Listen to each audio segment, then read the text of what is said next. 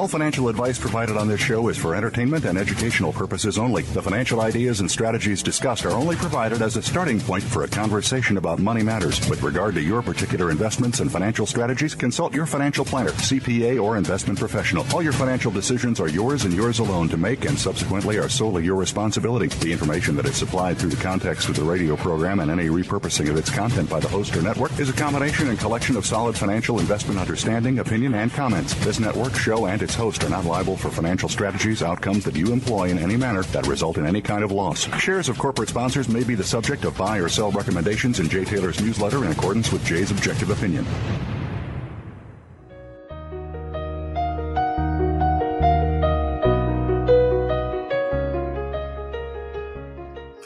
Welcome to Turning Hard Times into Good Times. I'm your host, Jay Taylor. I'm speaking to you from the borough of Queens in New York City. It is the 12th day of April, 2023. I'd like to just make a note that I do publish a newsletter called Jay Taylor's Gold, Energy, and Tech Stocks, and I believe these are very exciting times for this sector of gold and silver exploration companies, given the price of gold has now exceeded $2,000, and silver has recently catapulted above $25 an ounce. So things are really looking up for the precious metal sector, I believe, and now more than any time in recent past, I think, is the time to buy and to look into, at least explore, these exploration companies. Very great stories that I'm covering in my newsletter, and I will be telling you about one of them. We'll let our guest tell us about one of the companies that I've recently just started covering in my newsletter. Also like to encourage you to send along any questions, comments that you might have about this show to questionsfortaylor@gmail.com. Questions, the number 4, Taylor@gmail.com. My guests today, Alasdair Macleod and Michael Hopley. Michael is the president and CEO of Alpha Explorations. That's a company that I began covering in my newsletter just this last week. I've titled today's show, Triffin's Dollar is Crashing. In the 1960s, an economist, Belgian and American economist Robert Triffin, wrote about how a fiat reserve currency could lead to national wealth. You could create endless amounts of money from thin air, but it required one thing. It required that a nation would exercise and make sure that they ran major chronic trade deficits year after year that was necessary so that there'd be sufficient liquidity in the global economy to allow the dollar, or whatever currency was used, to become the world's reserve currency. And so we did. After Nixon took us off the gold standard in 1971, it seemed to work very well for quite a few decades now. The U.S. could print money out of thin air and use that money to buy up goods and services, well, mostly goods created in China and other countries that had net exports, and we had net deficits, net trade deficits. And so we have now come to the time when that may not work so well anymore, as many different countries are looking to get out of the dollar for various reasons. Alasdair Macleod will be with me to explain why the dollar is in decline and how that plays into the favor of gold. Alasdair will be with me in the second segment of today's show. But right now, I'm happy to tell you that Michael Hopley, the president and CEO of Alpha Explorations, is with us. Michael is a geologist with more than 40 years of experience. He was the CEO of Sunridge Gold when he guided that company to the discovery of a major VMS deposit, a copper, zinc, and gold deposit in Eritrea.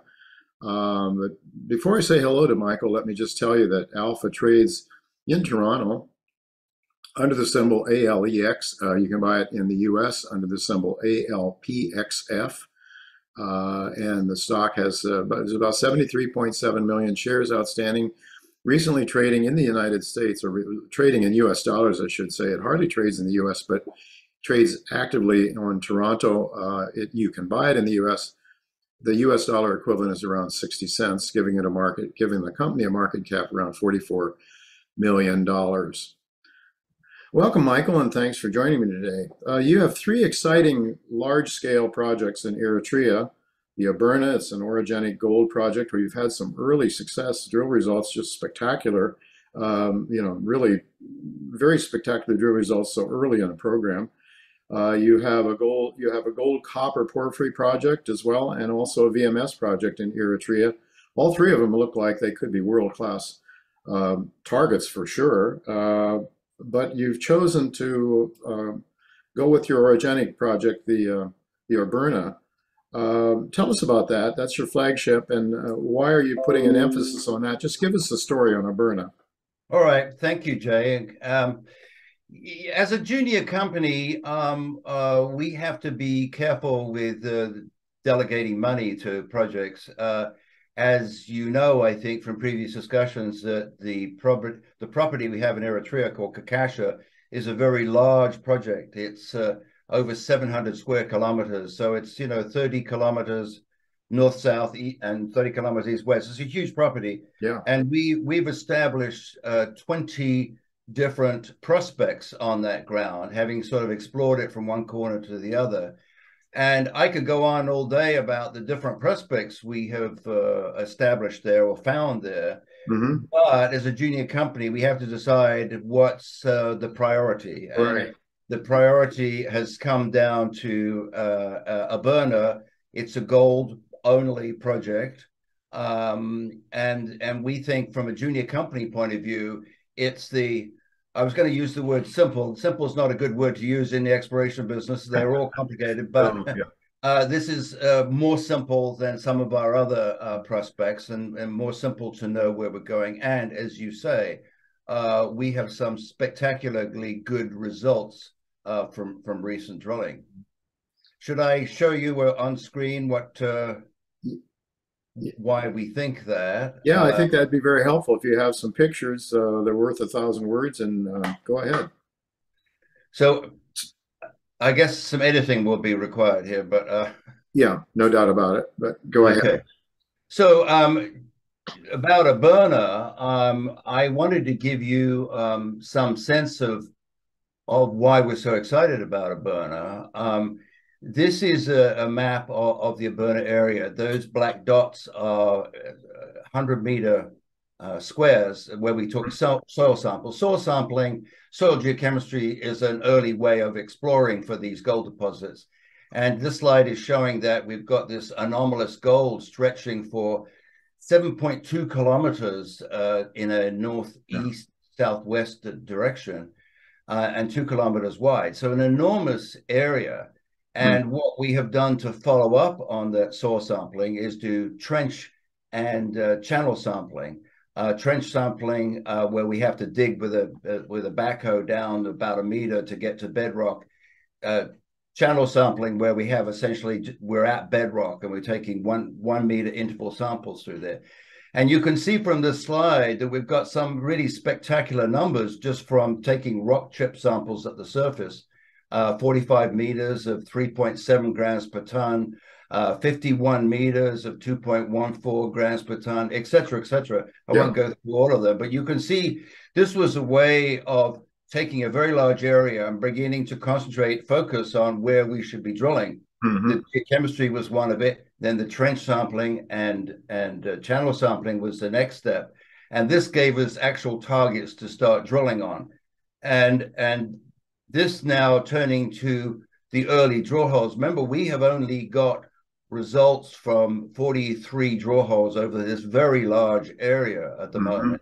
And you will see that we've got some spectacular results from this early drilling, particularly at this area called Hill 52. Again, we've now focused on these 4 areas, Hill 52, and I won't go through every one, but 20 meters of 7.7 grams per ton, 50 meters of almost 6 grams per ton, 18 meters of 5.5 grams per ton. So some very spectacular results, even though we've only drilled 43 on drill holes through there. We actually started a third round of drilling 3-4 weeks ago. So we've got another 2,500 meters of drilling already into Orberna, although we don't have results of that yet, but we expect to have that later on this month. Oh, good. So a very large area with some very encouraging drill results. To emphasize the size potential, I would just like to show you this. One of the reasons that we are in the Arabian-Nubian Shield that we think is a very undiscovered, unexplored area is the size potential. The Sukari deposit is an enormous 17 million ton deposit in Egypt, and on the same terrain that we're on, the Arabian-Nubian Shield, and similar geology. And this, I'm not saying that we have another Sukari 17 million ounces, by the way. I'm just giving your viewers a sense of scale here. The outline of Sukari, the 17 million ounces, is that purple. So you can fit 2 or 3 Sukaris into the area that we're exploring at the moment. Yeah. So that's the reasons that we're very excited about Aberna. Yeah, I would think also the fact that you've had so many really encouraging results so early on.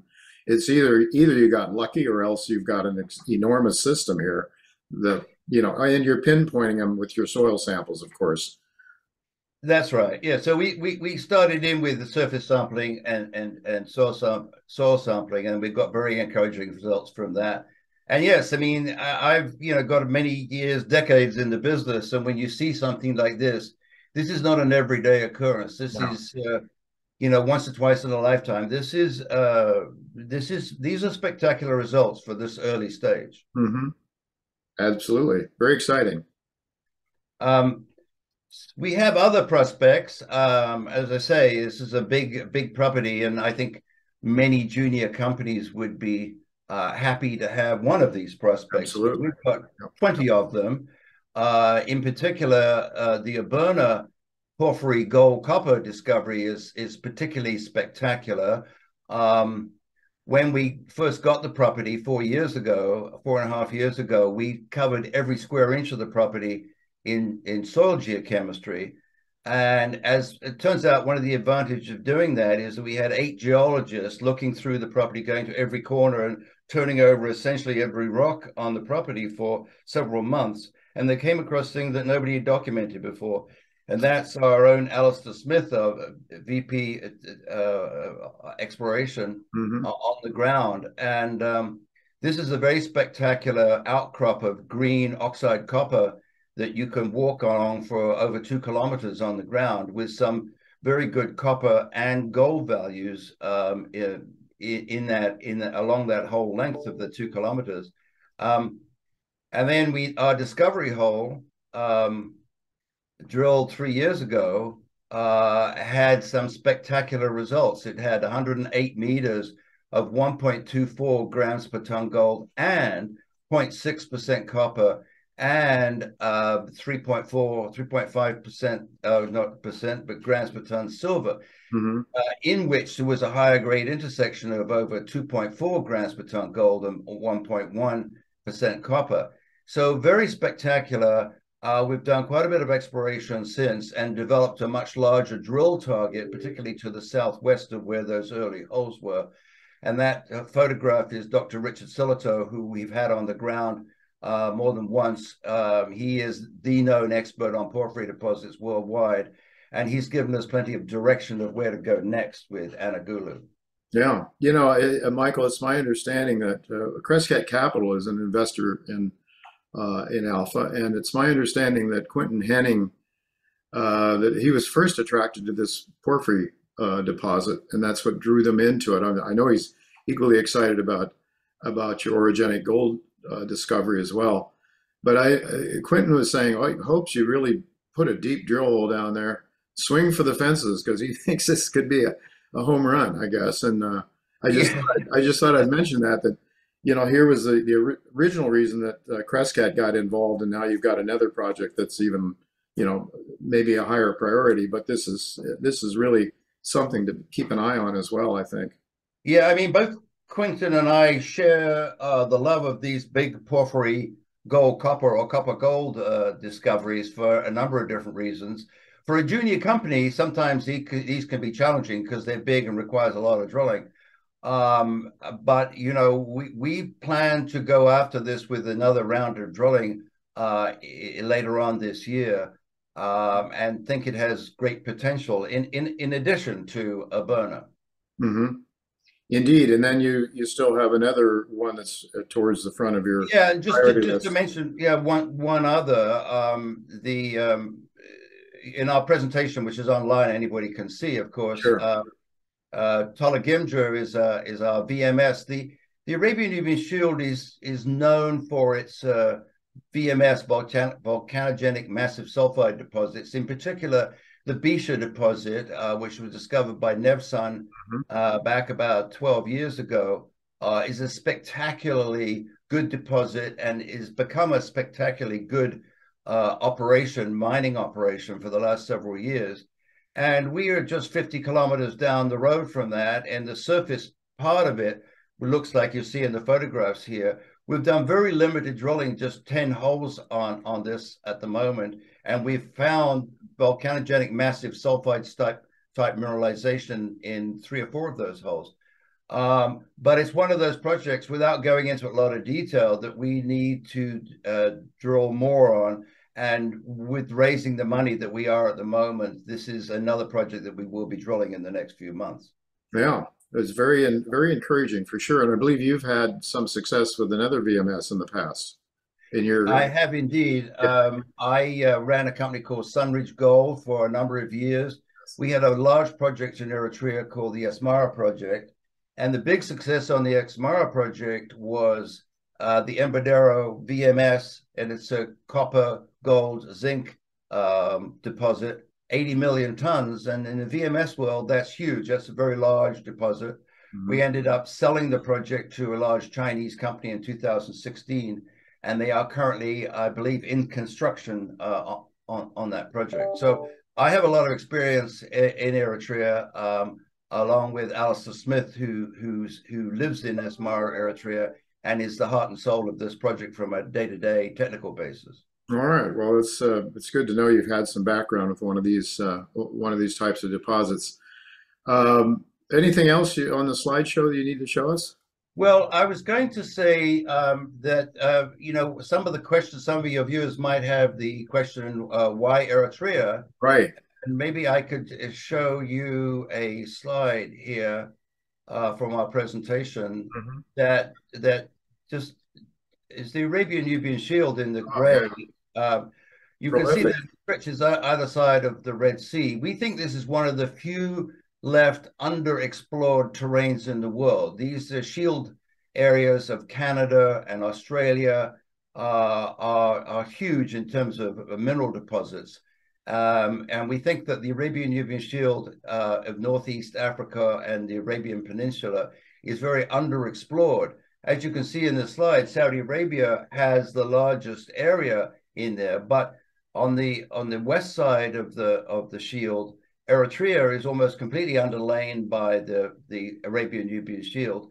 And there's a string of successes, both successes, exploration successes, but more importantly, successes in bringing them into production Hmm. in Eritrea, namely the Nevsun and the Bisha deposit, now run by Zenshing.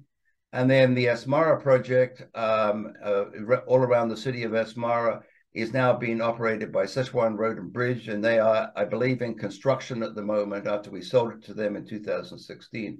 Hmm. So as a group, we have plenty of experience in this neck of the woods. Our VP of Advanced Projects, Scott McKeague, also was involved in the discovery of Jebel Ohir in Sudan.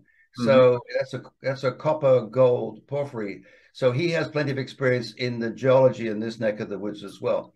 So Hmm. as a group, as a team, we are very comfortable operating in Eritrea. I've been through the whole gamut there, from early exploration to negotiations with the government on a joint venture arrangements and so on. Hmm. So as a group, we have plenty of experience there, and we're very comfortable with it. The rules have not changed in the last few decades, and so we like being there. Yeah, I mean, it's obviously, not only you find the deposits, but you get them into production, and that's really what it's all about. And I guess what it says to me is that whatever the government is, they're certainly in favor of mining. I imagine it's pretty important to their economy.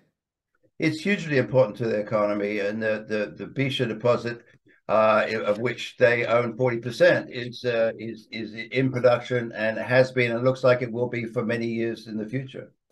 Okay, well, I guess a couple of other questions I just wanted on Alberta, your orogenic gold deposit, or let's say, I think we can't call it a deposit yet, but it's certainly on its way. Right. Metallurgy, any work done there yet on the metallurgy? Actually not. This is really early in the process. We are in the process, though, of gathering samples for the first round of metallurgical test work. Okay. Our indications are that there's going to be no problem because the gold is associated with pyrite, and which is fairly typical for these orogenic gold deposits. And typically, that doesn't give the metallurgy, the recovery of the gold, any issues. But we can't say that definitively this until we have the test done. That'll be done over the next few weeks and months. Mm-hmm. And then, with regard to drill plans, have you laid out exactly where you're going to drill this year? Is it on your orogenic gold project? Well, it's a little bit of a dynamic plan, but yes, we want to drill at least 15,000 meters out of Burner. That has been subject to financing, whether we do all of that or not. It looks like we've been successful with the financing, so I think we will do all, if maybe more than that, at a Burner. But yes, we've got maybe, I would say, half of that planned out, and the rest is dynamic because waiting on results. As we get results in, we switch holes around and move things slightly based on our understanding of the Yeah, geology. so you have results coming yet. How many drill holes left? Well, we've got 43 drilled currently, but there's another 20, 25 holes in the pipeline at the moment that we expect to start getting results from those later on this month. Mm-hmm. Well, I guess that's, I like to sort of round out my discussions with CEOs of these companies, asking what drivers, share price potential catalysts might be out there that people should be watching. And I guess that we could start with the remaining drill results from last year's program. And then going forward, I guess it's just watch for drill results. That's exactly right. And we have got more investor relations type of programs going on at the moment, PR programs, because we've done a great job, I think, in exploration over the last little month. We have not done a particularly good job in getting the word out there. And a lot of people come across Alpha and say, well, we've never heard of you before, but your results are very spectacular. Yeah. So we want to correct that. But so most of the money we raise have gone into the ground, which is typically what I like, being a geologist. Sure. But we are bound to do a much better investor relations program over the next few weeks. And I think we'll have plenty to talk about too.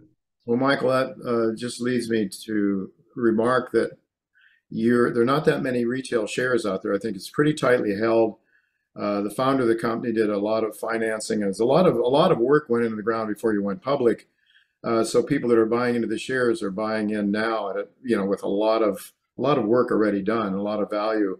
I would argue value added, given the results that you're having early on with 3 major potential world-class projects. I mean, we don't know yet, obviously early days, but 3 very looking projects that have the scale, and we got to have scale in this business, don't we? I mean, you can't make money on little tiny deposits. Right. Yeah. Yeah, and that's why I remarked earlier that I think many junior companies would be happy to have one of our 20 prospects, but we've got 3 that I've mentioned, but others I could mention, some of which I think are pretty spectacular. But as we are raising money, we will move certainly a burn on an Anagulu and others, but maybe other of the prospects will be moved along in time. Well, I have an idea. If people start to wake up to your story, your share price is going to be higher, and you're going to be able to raise money more efficiently and start hitting on some of these other projects as well. Michael, thank you so much for being with us today. This is a great story, and I'm really glad that you came on my show to talk about it, because I think people are going to make a lot of money with this story. No guarantees ever in this business, but with gold heading higher and precious metals looking particularly strong right now, I think it bodes very well. So thank you very much, Michael, for being with us. And thank you, Jay. Thank you for the opportunity. You bet. Well, folks, don't go away because Alasdair Macleod is going to be with me in just a moment to talk about why the dollar is in trouble and why that also bodes well for gold. Don't go away. I'll be right back with Alasdair Macleod.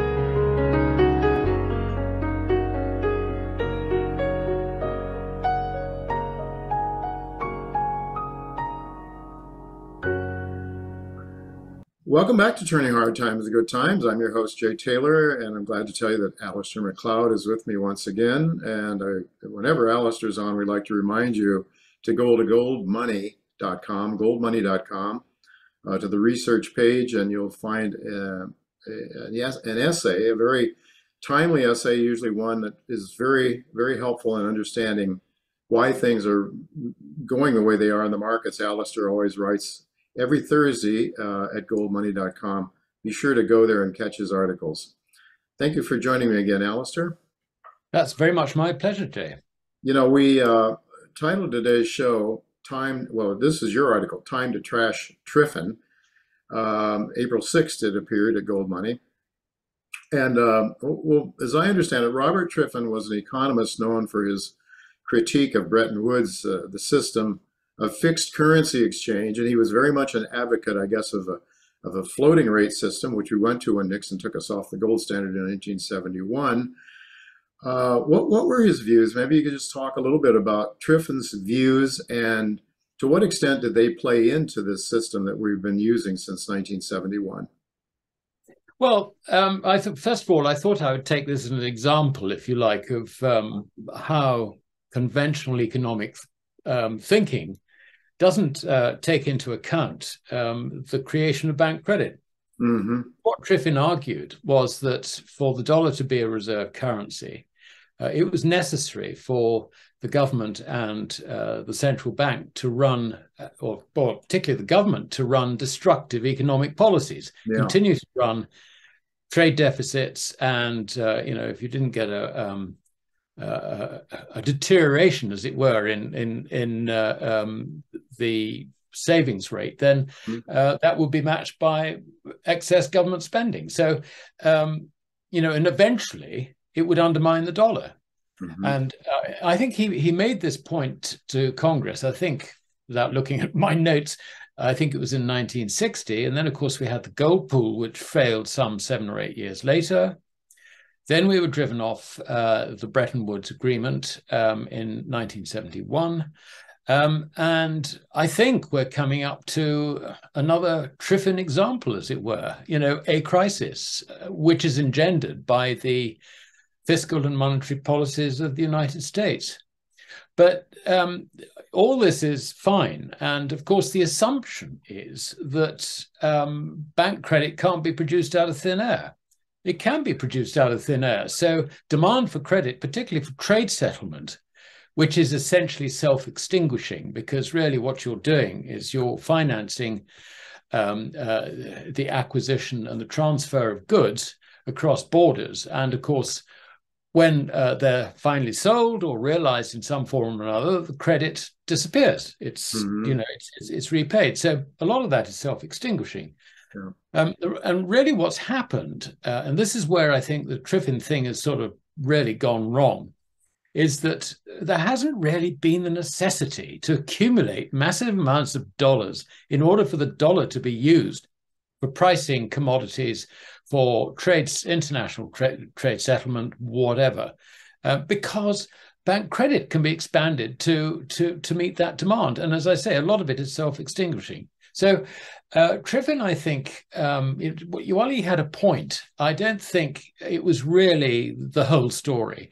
And I was prompted to write this because one of our more eminent economists, a guy called George Magnus, who I think is now got some senior position at Oxford University, was writing about the impossibility of the yuan becoming, replacing the dollar. Mm-hmm. And I mean, he was sort of effectively echoing what Triffin had said. And, I had to take that argument apart. So that's how this thing arose. But of course, it raises the question, Jay. I mean, there's so many other basic beliefs, if I can use that for a lack of a better word, in economics and macroeconomics, which aren't necessarily correct. So, I think I might have some fun demolishing some others in the future. Yeah. Well, I hope we can still laugh in the future. Things seem to be pretty bleak in many ways now. I mean, the world is changing so fast, Alasdair. I mean, it really is. I mean, so many countries are now suggesting that they don't see the need to own dollars anymore. And I mean, just so many of them. You wrote, and I'd like to quote here, the dollar-based credit bubble is imploding and emerging economies are seeking protection by accepting trade settlements in other currencies, end of quote. So maybe you could cite some examples. I mean, they're all over the place. It seems like almost every day there's a new country that says, well, we're not so sure that we need to stick with the dollar system. We can, and they're seeing obviously things that are going on with China and the BRICS. But maybe you could just talk about some of these examples. Well, I think, I mean, the background to it, I think, is important to understand. And that is that China and Russia, between them, have corralled into a number of organizations like the Shanghai Cooperation Organization and also BRICS for non-Asian participants as well as Asian participants. They've corralled all these together into what looks like the future economic growth for the planet. Whereas at the same time, we're suffering from contracting bank credit, which is destabilizing our banking and monetary systems. Mm-hmm. So, these foreign guys are not stupid. Mm-hmm. I mean, they may be sitting somewhere in Africa looking at the situation, but they could work it out. And not only that, but they had the advantage of attending President Putin's St. Petersburg Economic Forum back in June last year, mm-hmm. where they were taught the facts of monetary life. If you hold dollars or euros, A, they're not backed by anything. B, their purchasing power is sinking faster than any interest you might earn on them. And C, they might be confiscated from you. So, so what we're seeing actually is not just a move away from the dollar into something else, whether it's yuan or something else, mm-hmm. But we're also seeing a world which is changing insofar as banks, I think central banks, are not going to hold so much in the way of fiat currency reserves in future. And I think that's an important point. Mm-hmm. So this is something which militates against the dollar, mm-hmm. for obvious reasons. As to who's involved in this, well, I think the key point in this was Saudi Arabia and a number of the Gulf Cooperation Organization members, who are basically the oil producers around the Gulf and so on. Mm-hmm. Obviously, they face a future of the West turning around saying, we don't want your fossil fuels. They're going to be banned in Europe from, depending which country, 2030, 2035, 2040, whatever. Okay, they're paying lip service to this in China, India, and so on and so forth, but they're not going to do without fossil fuels. They're still building coal-fired power stations throughout the continent. So as far as Saudi Arabia is concerned, and also anyone else in the fossil fuel game, you can forget the West. I mean, we're turning our backs on them. So where do they go? Well, they definitely go towards China, which is the emerging powerhouse in a world where we've got increased banking risk. I mean, the systemic risks, the possibility that one of our governments, whether it's American or Britain, or I don't think it would happen with Britain, but I could actually imagine an American government turning around and saying, we're going to rescue our domestic depositors, but foreign depositors can go hang. I mean, I think it would be the most stupid thing to do, and I'm sure they would be advised against doing it. But hey, how many times have we seen politicians go against, a sensible policy? So I think it's really quite simple. I think they're beginning to go for alternatives. And not only that, the important thing is that there is now safety in numbers. Mm-hmm. In the past, if you wanted to rebel against using the dollar then, you find the CIA on your doorstep organizing this and that rebellion. Or alternatively, you find that, the markets, the financial markets, cut you up very, very rough and destroy your own economy. Right. I mean, this has happened time and time again. But now, of course, the floodgates have opened. So you've got an enormous number of countries which are now looking to take you on. Even President Macron returned from a visit last week to Beijing. And one of the big French manufacturers, I think it's actually an oil exporter, or no, it's a liquid natural gas exporter, is prepared to accept yuan. Wow. No, hold on a minute. This is we're now barbarians at the gate, if you like. Are you talking about a French exporter here? A French exporter? Yeah, a French exporter of liquid. Well, how will that go over in the European Union? How will that go over in NATO, Alasdair? Well, like a lead balloon in NATO, right? But a dumbfounded silence in the rest of Europe, so far as I can see. Interesting. And the interesting thing about that was it wasn't just Macron visiting, but it was also Ursula von der Leyen, the president of the European Commission. Right.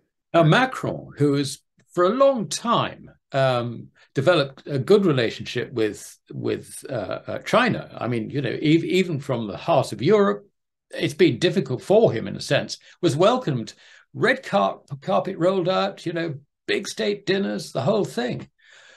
Ursula von der Leyen, I think she was met at the airport by, a junior minister. And she was sort of shuffled in through the back door, if you like, of this place or that place, and was not really involved in any serious meetings. Why? Because previously, I think, a few weeks before, she'd made a speech about Taiwan and, how it should remain as an independent nation.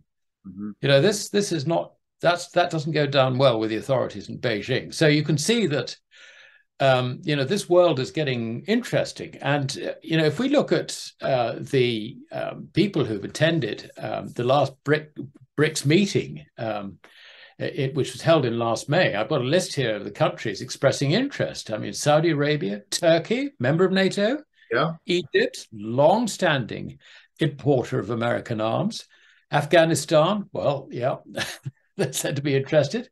You've got Kazakhstan, Nicaragua. This is getting quite close to home here. Absolutely. Nigeria, Senegal, Thailand, and the United Arab Emirates all had their finance ministers present at the last BRICS meeting. Right.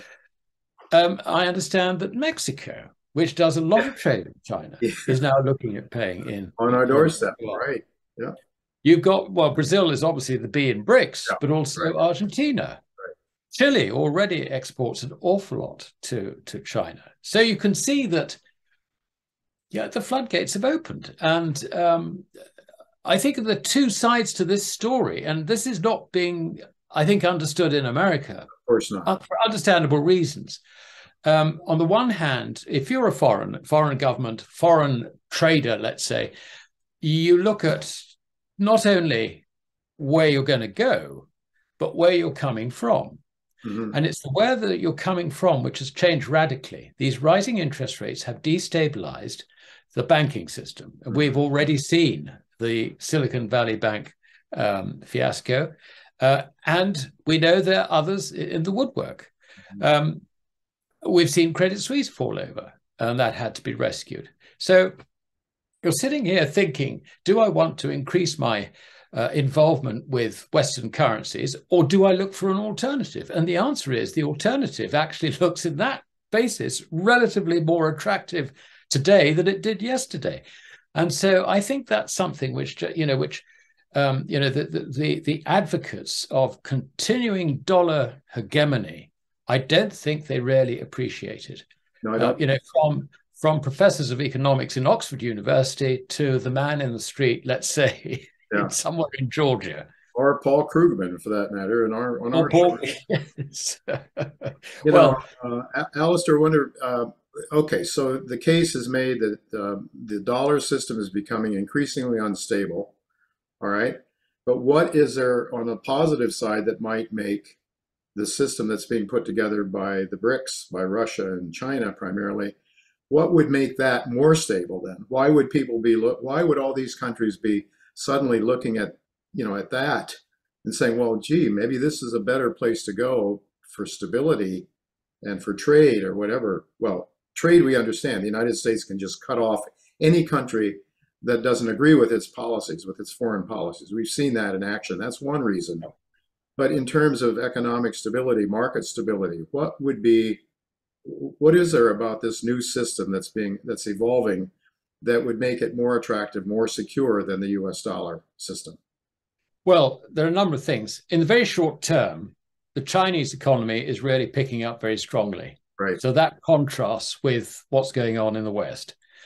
If you take yuan, then you have the opportunity to encash some or all of your balance into physical gold through the Chinese exchanges. Now, you would think that would create a run on gold. Well, yeah, partly, but it's not quite as dramatic as the numbers would suggest, because what we're looking at is a net position. Mm-hmm. I mean, for example, Saudi Arabia has come to agreements with China whereby China will do a lot of inward investment into Saudi Arabia, right, which, if you like that, so you've got a capital inflow, which is going to counteract the oil exports to a very large degree. So what we're looking at is a balance probably of about $2 or $3 billion equivalent in trade between them. Right. And that balance is in favor of Saudi Arabia. So Saudi Arabia, I would have thought, would look at it and say, okay, we've got a better prospects for the currency. That's one. And the second thing is that we could probably hedge 10% of our net surplus into gold through the Chinese exchanges. The interesting thing then, of course, is what does China do? Does she supply gold from her hidden stockpile? Yeah. Or does she allow the market, as it were, to source the gold from outside China, outside Asia even, right, in order to fulfill this demand? I think probably the latter rather than the former. Interesting. Well, I think I heard also, Alasdair, you mentioned that there'd be some trade between China and Saudi Arabia, that China would send some things over to Saudi Arabia. Now, I saw an article that suggested that China was ready to provide some military hardware to Saudi Arabia. I mean, that's pretty alarming. That has to be alarming to America and to the NATO alliance. And because the whole petrodollar was just so strongly attached to Saudi Arabia. I mean, the only thing that made it viable, as I understand it, was Saudi Arabia and OPEC requiring international payments for oil exports in dollars. And that really got it going, didn't it? That allowed the system to be launched. How did the dollar retain value after gold was detached from it? I think that's the answer.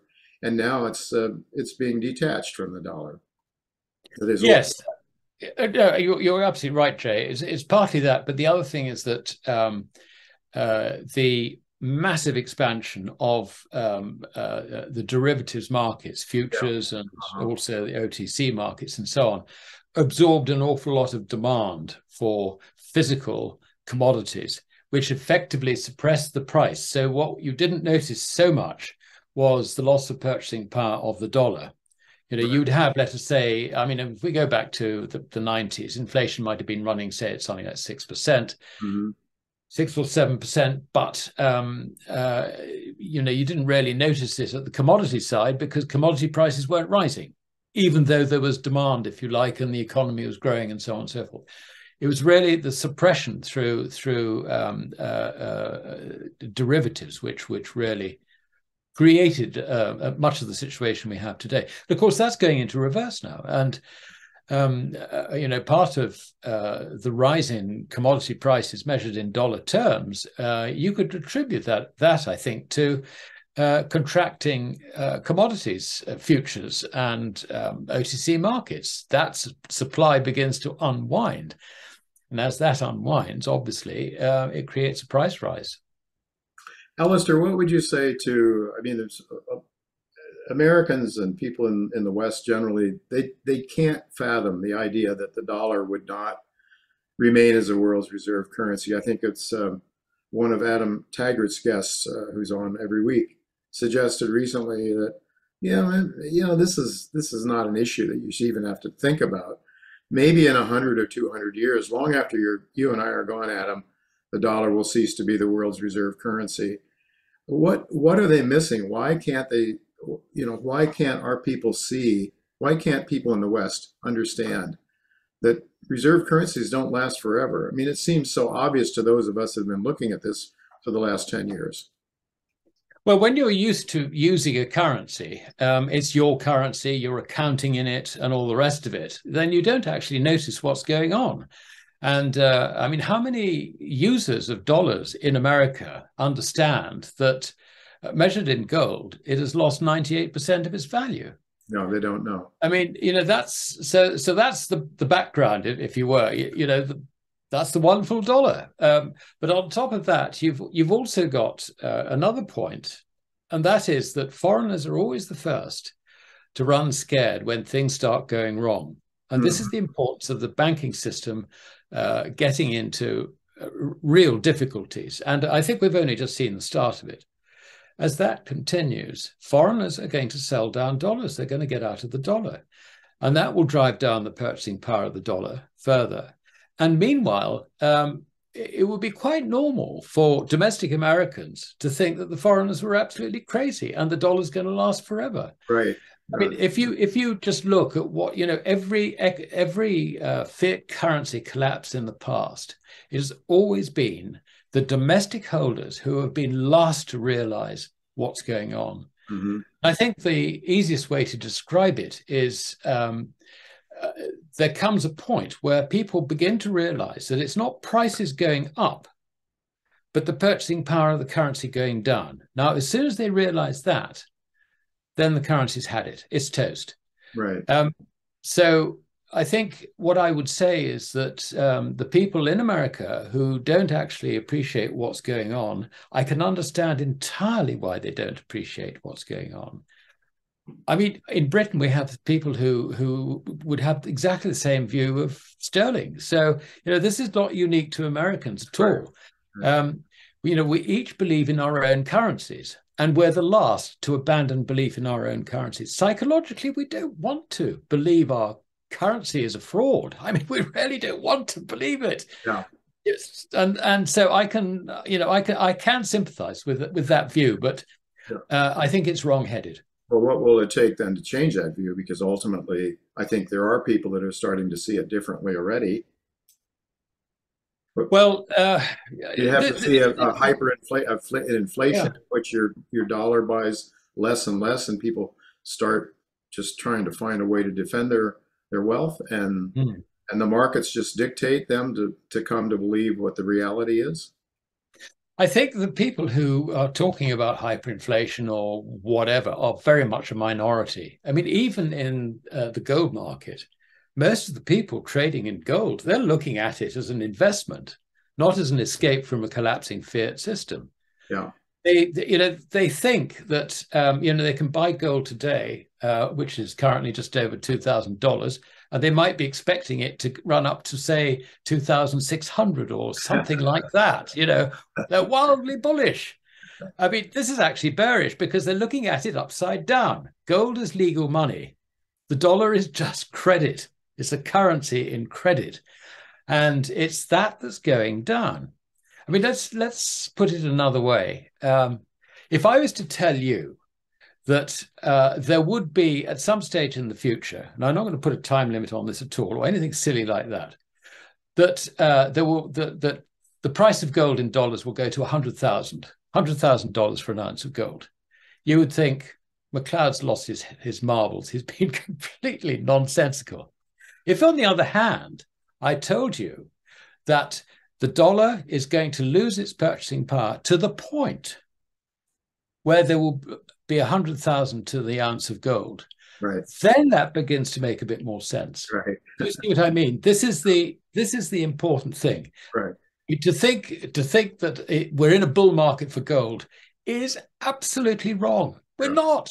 No. We're in a bear market for the dollar, and that is the point that I think domestic residents and users of the dollar in America, they will be the last actually to really realize that. The foreigners will begin to suspect it and realize it first. And that's what we're seeing. I mean, as to your point about people sort of getting out of the dollar, getting into another currency, this is basically what they're saying to themselves.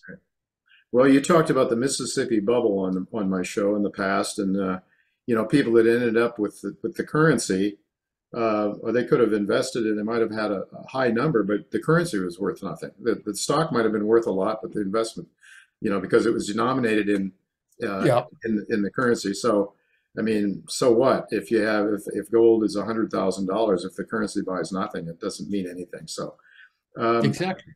Alasdair, one of the things you mentioned, you thought that Putin's goal was really was to get the United States out of Europe.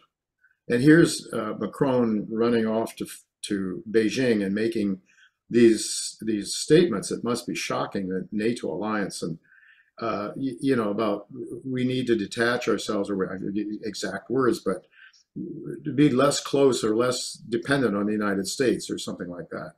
Yeah. Do you think this is a crack in the crack in the infrastructure of the European or the NATO alliance, possibly? I mean, I thought it might be Germany first because of what Putin was doing, and they might have frozen to death this winter. It was a mild winter, I guess, compared to some, but somehow the Germans were able to sort of survive the thing, all right. But ultimately, countries have to do what's in their best interest. I mean, propaganda can only go so far, I think, and then ultimately, it's just like the dollar propaganda. Ultimately, when the dollar buys nothing, it doesn't work anymore. Truth ultimately is revealed, right? Yeah, I think yes. I mean, it's driving a wedge, if you like, between Europe and America. I have no doubt that both the Chinese and the Russians see this beginning to happen. But on its own, it will take a very long time, I think, for that wedge really to be driven in. Your point about Germany is absolutely right.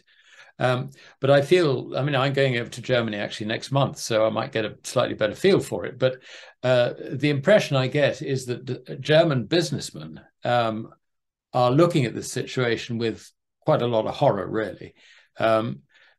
They understand what's going on. They understand that the Americans blew up the Nord Stream pipeline. They understand. I mean, you've had sort of continual problems in the past, like the CIA exposed as spying on on the president and the chancellor of Germany, which was the case under Angela Merkel. She was spied on, and this was a story. I think, but the problem is that, having been on the wrong end of 2 world wars, Germany basically is just sat upon. It is not allowed to have an opinion. It doesn't even allow itself to have any opinion. Mm-hmm. Its politics are completely anodyne. It's a very difficult situation, I think, for German business. And Volkswagen, for example, had 3 factories in Russia, which it was forced to try and sell. It has failed to sell it, and as I understand it, there is a court case against them whereby they may well lose possession of it. I mean, because one of the things that I'm afraid isn't really respected very much in Asia are property rights. We've seen this in the past with various actions by indeed President Putin, and we see this with Chinese businessmen disappearing. I mean, literally disappearing. Yeah. So this is something. Getting back to Europe, I think there is a sort of quiet undercurrent of leaders who do actually think that the whole sort of NATO thing is just destructive for European prospects, and but they're tolerating it. They're tolerating it. They feel they've got no alternative. But it's going to be interesting because as all these other countries get out of the American sphere of influence, I think that pressure is going to build on the European leaders. So I think it's something you certainly need to be watched. But I wouldn't put money on anything happening very, very quickly. Right. certainly the European countries would be trading with some of those other countries that are doing business, outside of the dollar. So yeah, it's going to be interesting to watch, that's for sure. Well, anyway, so where does India stand in this whole thing? I mean, they are the eye in the bricks. Are they really? I mean, they're not all that keen on the dollar either. They're the most populous country in the world now. Yeah. No, you're right. And not only are they the eye in the bricks, but also they're members of the Shanghai Cooperation Organization. They're rarely in there, despite having border skirmishes with China in Tibet. They're in partnership with them. So, and they're building coal-fired power stations, Sure. Looting the planet and in their own way. And for a long time, they have been actually an ally of Russia. I mean, under the Gandhis, this was, who was socialist basically. You had that relationship with Russia, and so India has always had armaments supplied by Russia. Mm-hmm. I make this point, because you made the point about Saudi Arabia, which is very much a customer of our arms trade. Yes. So I think that India's, it's really growing very rapidly as an economy, and I think that's going to continue. And of course, as that wealth develops, there is going to be an element of demand for gold and silver, which will build up on the back of it. But against that, there is a new, if you like, entrepreneurial class of young Indian who is turning his back, if you like, on the traditions of India to a large extent, including precious metals. So I think as far as precious metals are concerned, it is a positive story, but it's probably not as positive as some of the bulls would think. But no, India, I think, has got an awful lot of potential. And of course, tying in with China and the improved communications and the industrial revolution, which is planned through the whole of Asia, it really has no alternative but to get into that sphere of influence. Right. Doesn't seem as though the Asians are all that. They might give lip service to climate change, but they don't seem to be building a lot of windmills and other things, I guess. But no. I mean, if they want us to build, if we want them to build windmills, they will do it for export. Yeah, for export. But I mean, they always make the point that it's all very well for the wealthy West to turn around and deny everybody cheap fuel and all the rest of it. Right. But, we are in a position to do so. Why should we disadvantage everybody else who needs cheap energy? That's their view, and I think it's perfectly understandable. Yeah. Well, you mentioned property rights, and we had gold confiscated once in America. There's Frank Holmes was on my show last week, and he was suggesting that could be a possibility in the future. What are your thoughts? It's certainly possible. We know how stupid politicians can be. Well, that's actually not entirely fair. They're driven by a completely different agenda, which is a nonsense agenda, and they have to rather go along with it. But it's an interesting question. I don't know to what extent American citizens surrendered their gold in 1933. Mm-hmm. Yeah. I was sort of asking the question of someone I've known for a long time who's been dealing in gold sovereigns in this country, because in the late 70s, we were banned from owning gold sovereigns. I think we were limited to 4 sovereigns or something. And did anyone submit their sovereigns? Well, his answer was that they went bid only. In other words, there were no sellers. So, so we all just hoard it, is the short answer. I don't think it achieves anything. And I think it probably, on balance, drives up the price if they try and do it. Yeah. Well, I don't know. Get it before you can't, I think, is probably the message. Sit by it before you can't. I don't know to what extent Americans still own gold. They certainly understood it better in the 1930s than they do now. They understood that gold was money. Our generations and youngers, they're going into the cryptos, right? The Bitcoin and so forth, think it's the equivalent of. And I know we don't have time to talk about that today. You've talked about it in the past. So I guess maybe in summing up here, Alasdair, you're telling us that gold is not in a bull market. If you measure it by the underlying currency creation, it is not in a bull market by any means. It's not overpriced, is what you're saying, and it probably makes a lot of sense to buy it while you can. Is what you just said, right? Yeah.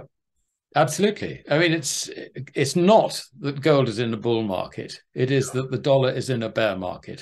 That is the key point. Yeah, yeah. Right. I mean, there will come a point, Jay, where its scarcity of gold will drive up its value measured in goods and services. Right. And you'll be able to buy, flash cars or yachts or houses with very little gold because it will be so scarce. But that is not the initial effect. The initial effect is falling purchasing power of paper currencies, fiat currencies, making gold look good, but it's actually them looking very, very bad. Well, I guess we'll be able to buy yachts and mansions if they allow us to keep our gold, and that's the topic who knows how that's going to be. But Frank made obviously Frank's talking his book to a certain extent, but made also the observation in the 1930s when Americans couldn't buy gold or weren't allowed to own it, they turned around and took the proceeds and bought homestake mining and some of the gold miners. So that was their way of buying gold in the ground. And of course, that's what the show, we have our sponsors or producers or explorationists of gold and silver. Some remarkable stories are developing globally there. I know, Alasdair, that's not something that you follow. And I would say that people want to own the real stuff, the real thing first, not the derivatives, which of course mining is kind of a derivative of gold and silver too. If it's in the ground, you don't have it in your possession, and it might cost an awful lot to get it out. So it's the economics of getting it out that really matters from it. It's a business. It's not a store of wealth as owning gold and silver in your own vault. That's what we want to do. Alasdair, I want to thank you so much again for spending time with us. Your insights are so valuable to our listeners, to our viewers these days. I keep saying listeners because we used to be a radio show. Thank you so much. Great to have you again. That's very much my pleasure, Jay. Thank you for having me on.